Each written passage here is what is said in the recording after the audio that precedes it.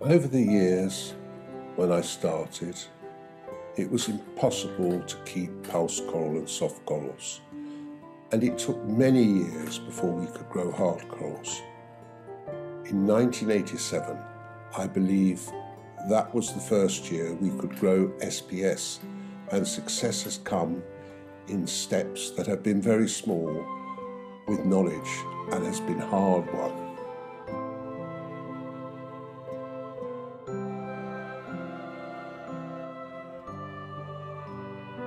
When I first started keeping marine fish, and that was when I was about 28 to 30 years of age, I was really interested in the corals. I'd kept tropical fish before that. As the years have gone by, we've been able to learn to grow the corals, and then as I've been able to grow more and more corals, I've wanted to put more and more fish in.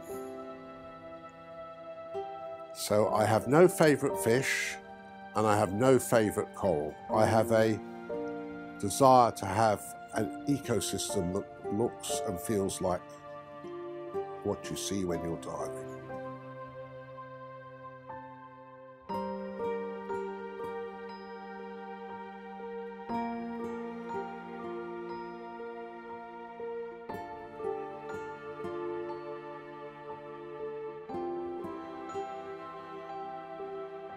When I was 8, I just loved to have some goldfish, and I was lucky enough that my parents bought me a bowl and some plants in a small fish tank, and I started keeping fish from the age of 8.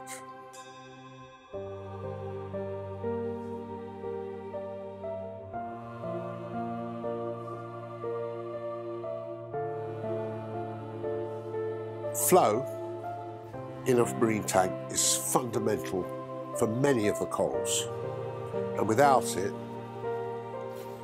the conditions deteriorate and they don't survive. This is very noticeable when you dive, especially if you, like me, have done many drift dives. The amount of flow in the sea is quite incredible, and you don't realise it if you just go swimming in it near the shore. Corals need flow to keep them fed and in good health. The reason I have a lot of flow is that I have a closed loop systems where you can't see them, but they're delivering an awful lot of water movement in the tank, and that's fundamental to success, and it replicates what you see in the sea. As for the lighting, we've changed over in the last few years to LEDs. They were not powerful enough 4 or 5 years ago. Today they are, and they have one great advantage: they produce very little heat, and they also can be spectrum adjusted. And if you're a diver, you will know that as you go down into the depths, everything gets darker and the redshift is filtered out by the seawater. And we try to replicate that in our tanks for some corals, especially the deep water ones, so they survive. They will not tolerate bright sunlight.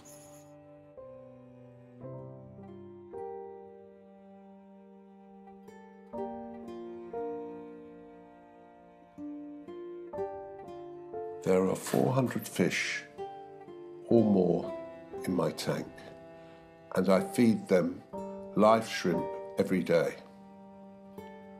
I feed also frozen mysis, brine, lobster eggs, krill and rotifers, and they're all mixed up together, and I make the food once a month in advance in big ice cubes and put 250 grams of these cubes in the tank a day. We also give the tangs who require vegetation nori and a complete Roman lettuce.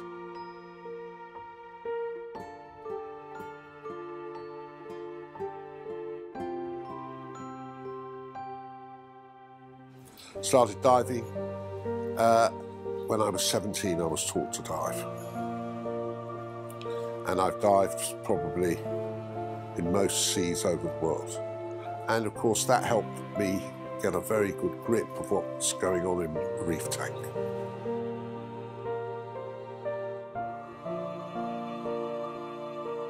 The real answer to that is I love the hobby, and I thought I would put back into the hobby a lot of knowledge that was missing in the retail shops.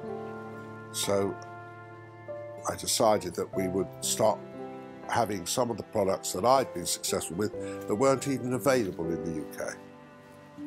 We started the company and we've built it up since then.